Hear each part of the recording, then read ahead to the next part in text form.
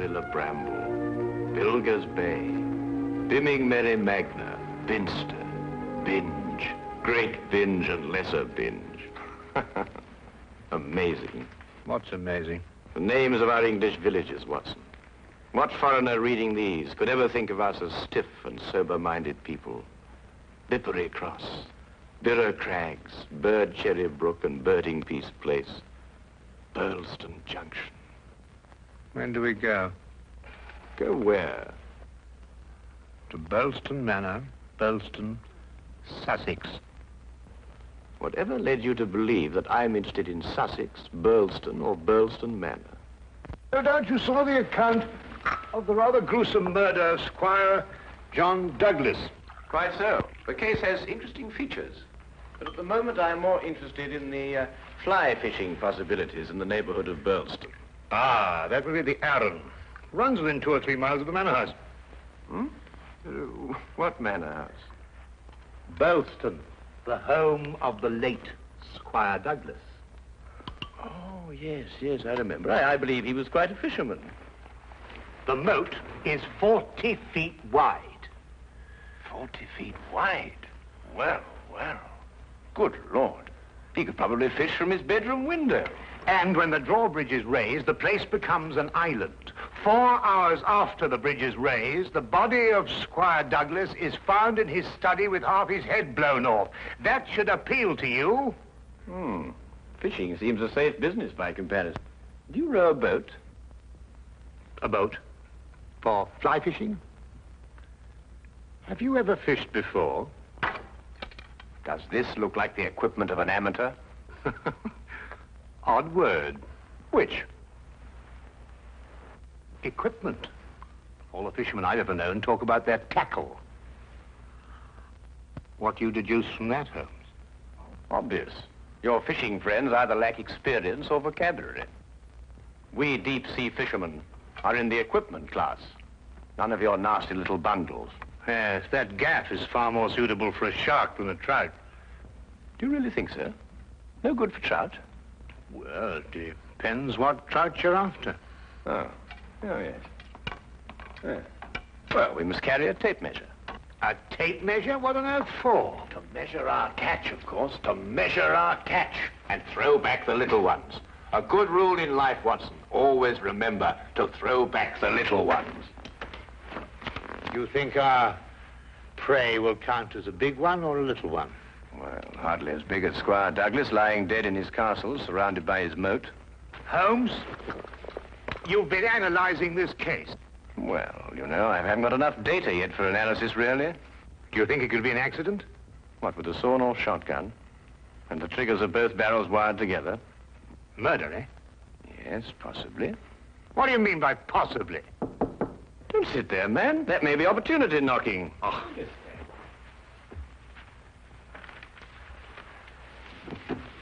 Come in.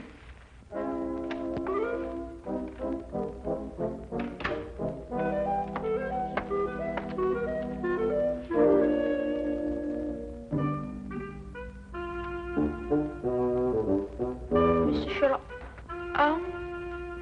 The fisherman. Hold on! Oh, come on! Blowing me! No, In there, boy. It's only a little one. Would you like it, Watson?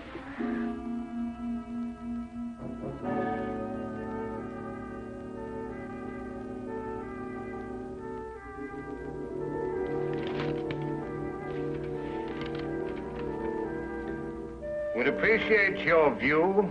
Intriguing affair, Burlston Manor. Signed, Inspector MacLeod. Ha! Police English, for I'm utterly baffled. Help. Yeah, where is it? Where's what? Well, the tape measure, of course. Where is that tape measure? Holding the fiddle case together, sir. Fiddle? Violin case, boy. Oh, tell me, Watson, how are we off for trains? Trains? Ah, yes. Now, let me see. Burlston. Yes, now, that would be the West Sussex Littlehampton Bognor line. Now, there's a 10:15. Now, that doesn't stop. Of course, it's a 12:3. That would get us in at 4:2 or 4:7. I say, I'd forgotten, actually. You say you can't remember whether it's 42 or 47. Come, Watson, you're slipping. Blimey. Does it keep all the times in his head? Where else, of course? We are a nation of railway pioneers, my boy. Like a great many Englishmen before him, Dr. Watson restricts his reading to the Bible, the Times, and Bradshaw's Railway Guide to the British Isles. Here, boy. Man of the March Hares, that's what you two are.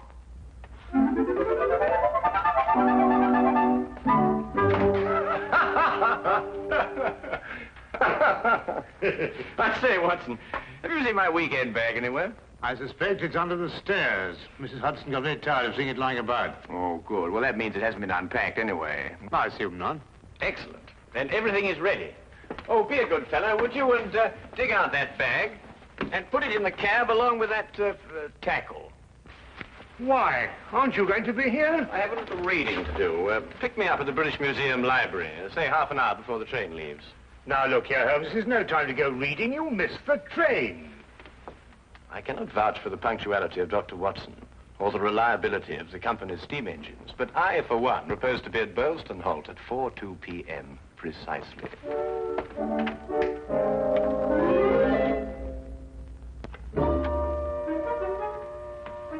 Or is it 4:07?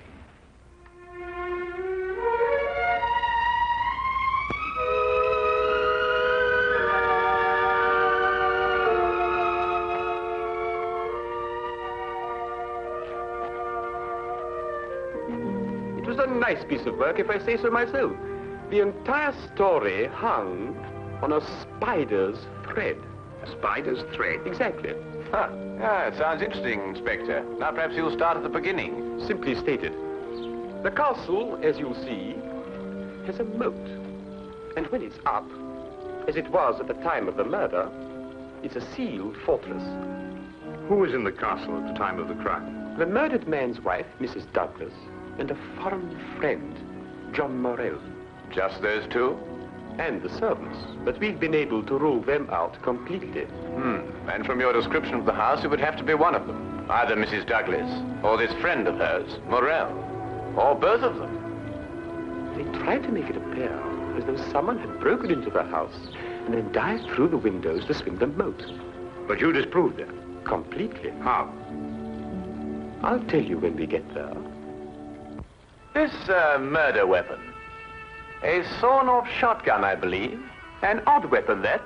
And a foreign gun, too. 3 letters on the barrel. P-E-N. Aha. A larger P with a flourish over it, followed by a smaller E and N. That's right. Ah, the Pennsylvania Small Arms Company, the famous American firm. That's perfect. That's all I need. You mean you need additional evidence? Well, Mr. Holmes, every little helps, you know. Then your case against Morell is not complete. It's complete as far as... How did you know Morell is the murderer? How did you know? He has to be. Why? He's the only one who could be. Suppose I were to tell you that Morell is not your murderer. How do you know? Yes, Holmes. How do you know? Why didn't you arrest him? Well, he doesn't act like a murderer. Ah, he's too self-confident, eh? That's right. Seems to be daring you to arrest him. Yes. How do you know all this? Holmes, do you know this man Morell? Fascinating. Fascinating. The case has suddenly assumed the most astounding proportions and the most astonishing challenge, Watson.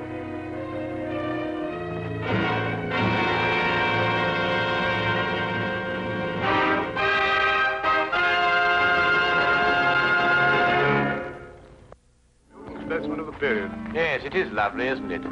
What did you mean, Mr. Holmes? Nothing. I just think it's a lovely building. No, I mean when you said that Morell didn't murder Mr. Douglas. Oh, that. Yes, what did you mean? How do you know he didn't do it? Well, if he didn't do it, she did. You're jumping again, McLeod. You're jumping. But it has to be one or the other. Does it really? What's he talking about? Well, don't you know? No, I don't know. If 2 people are in a sealed house with a murdered man, one of them has to be a murderer. That's common sense. Ah, but is it logical? What do you mean? Is it logical? I don't know, but Holmes says that all the time. I was hoping you might be able to tell me.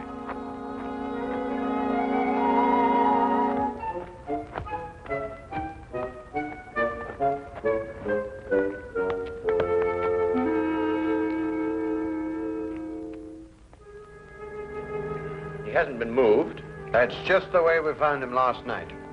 Watson? Of course, death was instantaneous. I should say so. The charge was not fired directly into the face, as the newspaper's account had it. Uh-huh. I'd say the blast came from below and that the gun was almost vertical. Excellent, Watson, excellent. May I see this shotgun, McLeod? Holmes, look at this. Good Lord. Wait, it's a brand like cattle. Well, how old would you say it was? Have you got your glass there? Yes. Thank you. It's very difficult to estimate marking like this, Holmes, but I'd say it's over 15 years. 20. Mr. Morrell? At your service, Mr. Holmes. Dr. Watson. News travels quickly. This is a small village. You said 20 years? Yes.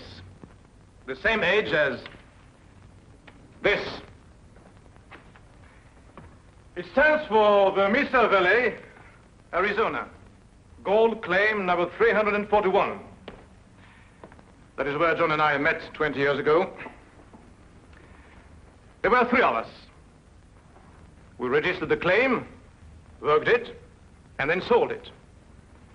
We divided the money in thirds and went our different ways. 2 years ago, I looked John up here and stayed on. I liked it. And the third partner? He lost his money, and I believe his mind. He came to believe that we had cheated him. And he swore to kill us 10 years ago. Why didn't he? He couldn't find us. No, we didn't have the same names at that time. Do you think your old partner could have done that? I don't know, Mr. Holmes. I am not the detective. True.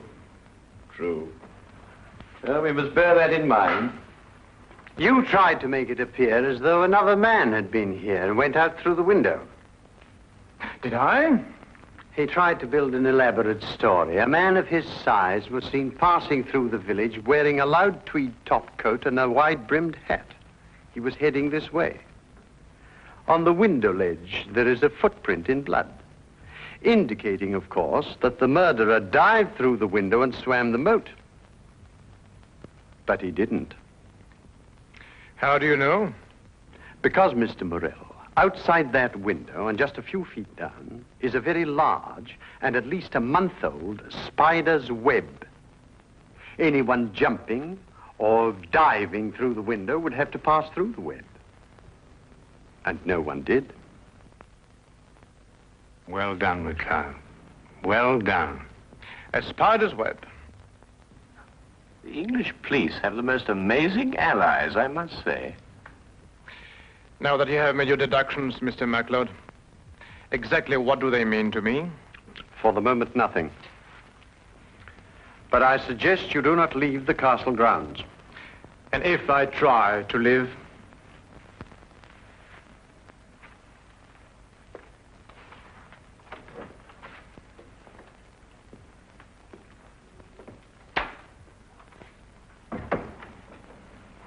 Well done, McLeod. You've certainly got your man. But I'm not rushing in to make any arrest. I'm going to make sure the case is iron cast. Oh, very wise. And what's the motive? Revenge for the Vermis Valley affair? I've got to go a bit careful there, Doctor. If you ask me, it's a case of, cherchez la woman. Oh, what's he? Oh, Mrs. Douglas?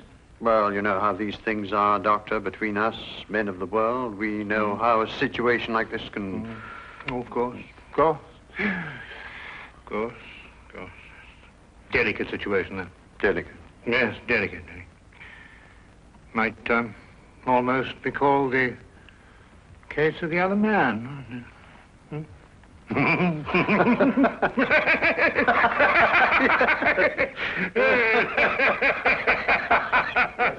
The other dumbbell. Who? Not who, what. What? That's right, what? What are you talking about? That. There's only one dumbbell. One dumbbell. That's right. Well? There's only one dumbbell, Watson. I know. That's it over there. Yes. Where's the other one? Well, I don't know. I've only just come here. Do you know where the other one is? What difference does it make? Well, that's right. Yes. What difference does it make? Maybe there is only one dumbbell. One dumbbell? But they come in twos. Perhaps he only had one. Watson, do you mean to tell me that you can stand there, surrounded by all these athletic trophies, and suggest to me that such a man would only use one dumbbell?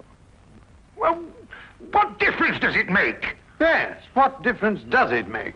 Well, if you two are convinced that you can solve the case with the aid of a convenient spider, I'm going fishing. You're what? Oh, he's going fishing.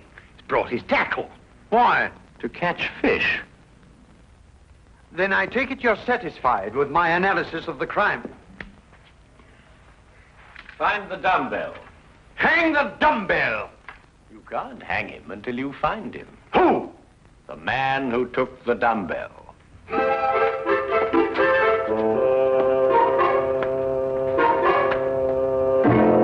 Gone too far now, Holmes. I think you've made him very angry. Then he should fish. It soothes the nerves. Are you really going to fish? I am. Where? Out of that window. It looks very comfortable. Well, what do you expect to catch? A herring. A red herring. I have the tape measure, Watson. To measure a red herring? To measure the big red herrings. The little ones I plan to throw back. Holmes, you're up to something. I am. What? Would you like to help? Of course. Well, look. Take the good inspector down to the local pub and keep him there for at least an hour. While you fish for red herring? At the moment, I'm fishing for bait. I don't know what you're talking about, but I'll do it. Good. Remember, 1 hour. I may enjoy myself in the local and stay too.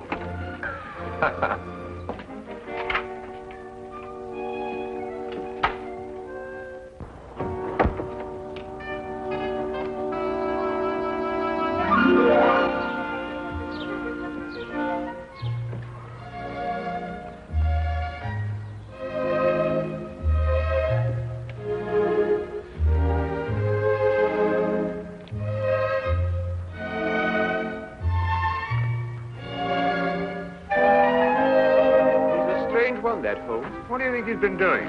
There's no guessing with him. For all we know, he may really have been fishing.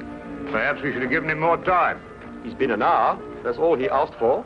Yes, that's right enough. Inspector MacLeod?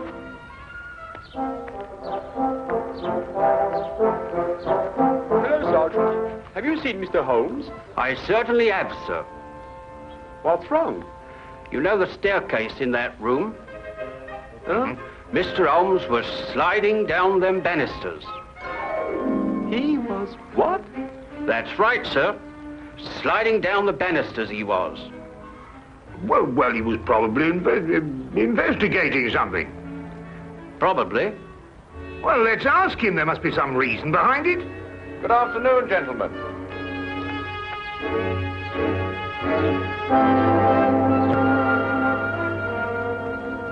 Go on.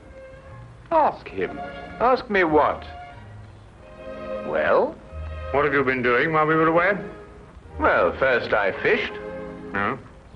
And then I slid down the banisters. I told you. Why? Why not? Well, And you, Inspector MacLeod, are going to drain the moat.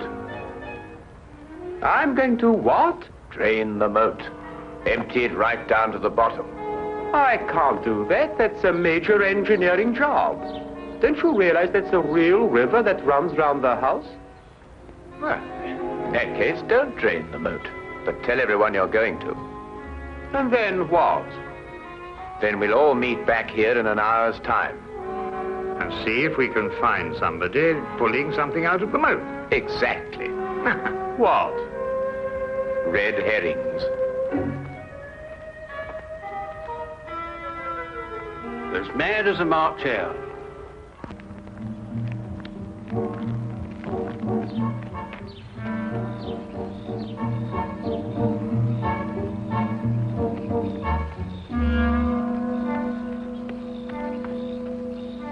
How much longer?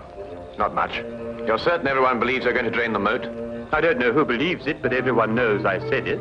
Do you think someone will come to the murder room? Someone has been in it for some time. How do you know? The lights are out. Because I left them on.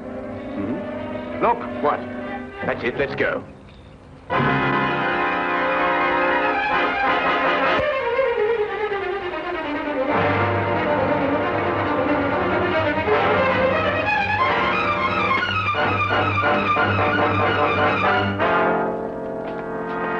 Oh, excuse me. What are you using for bait?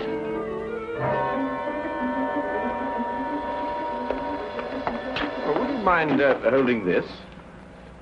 Thank you. What clothes did you say the stranger was wearing, MacLeod? A loud tweed topcoat and a wide-brimmed hat. Like these?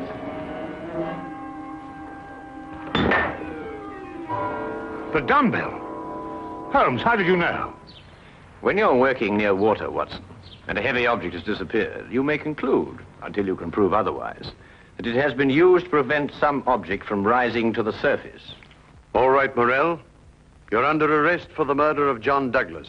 It is my duty to warn you that anything you say may be taken down and used in evidence... No, MacLeod. You haven't got it at all. What?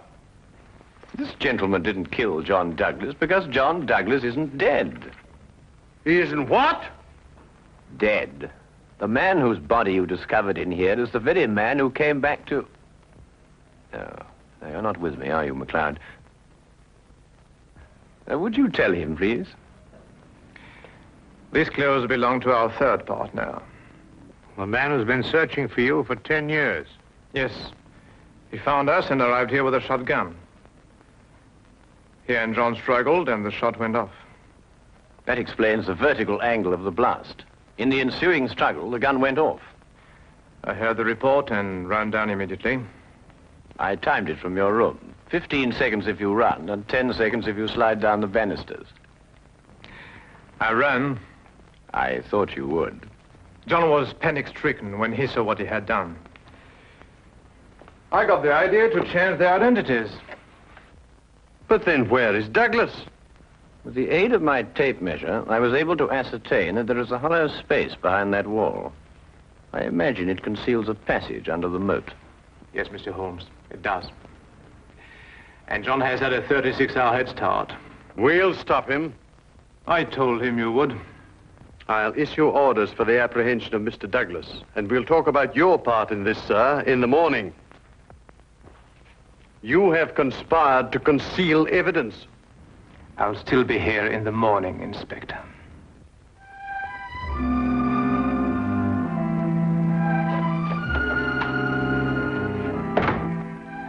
A very brilliant piece of deductions, Mr. Holmes. An excellent application of applied psychology. I haven't been tricked many times in my life. You must remember that the next time you become involved with murder. And you can now continue your fishing in a more normal manner. Fishing? No, I don't care for it, really. Unless it's deep sea, of course. Yes. But in the absence of an ocean in the immediate vicinity, I think we'd better start back to Baker Street immediately. Well, now, there's a 9:13 or a 10:23. The 10:23 will hold us up at Tunbridge quite a while. While it waits to connect. Thank you, Mr. Holmes. Not at all.